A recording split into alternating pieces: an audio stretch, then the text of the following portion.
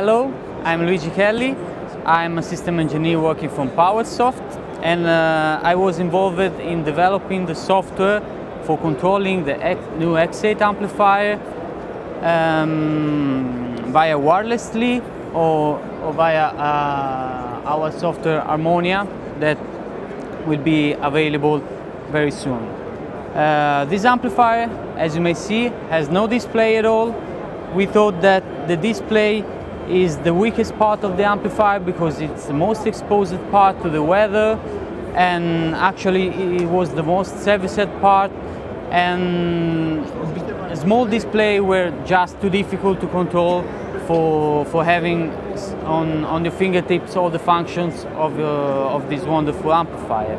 So what we thought was, the amplifier has so much powerful CPU, has a Linux on board, it can run a web application on its own, and you can connect through any device basically, because you just need a device like an iPad, an iPhone, or anything that can browse the web.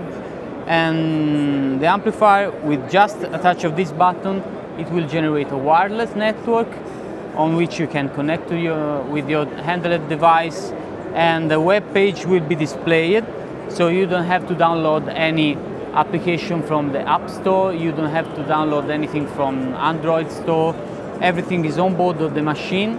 If you upgrade the firmware of the machine, the application will be upgraded too at the same time.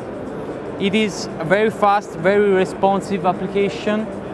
You have the control for recalling the presets on the amplifier, but you can also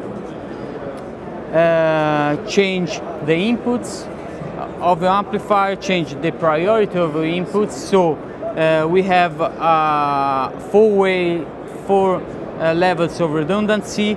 You can switch.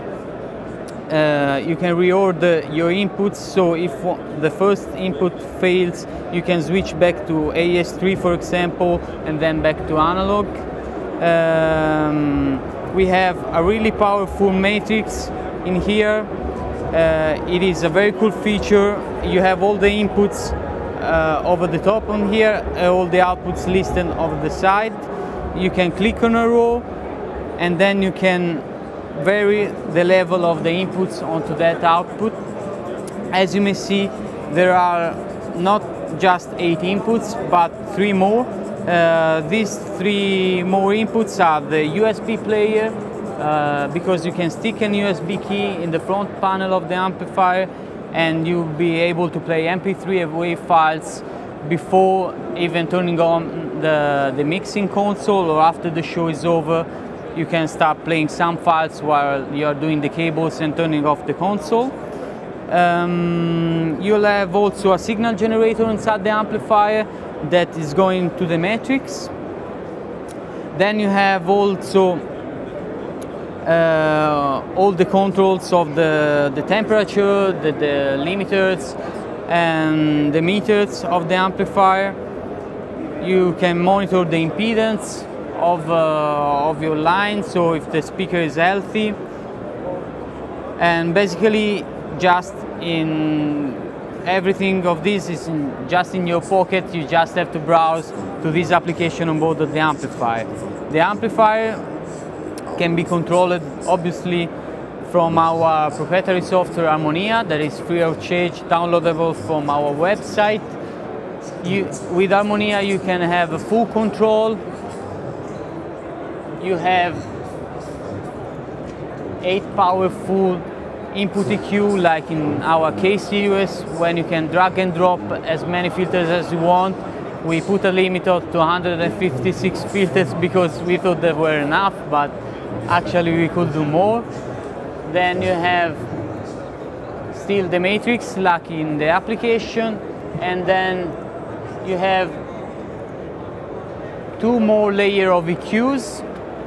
Why 2 more layers of EQs? Because we thought that we would like to introduce the speaker concept. What the speaker concept is let's say you have the 3-way loudspeaker you can group 3 outputs together to behave like a single loudspeaker. So you will have a single preset file, a 3-way preset file to load on these 3 outputs, and you will have the EQ for each way of your loudspeaker, the EQ for the highs, the EQ for the mids, and the EQ for the lows. But you will also have a pre-out EQ for EQing your loudspeaker as a single unit.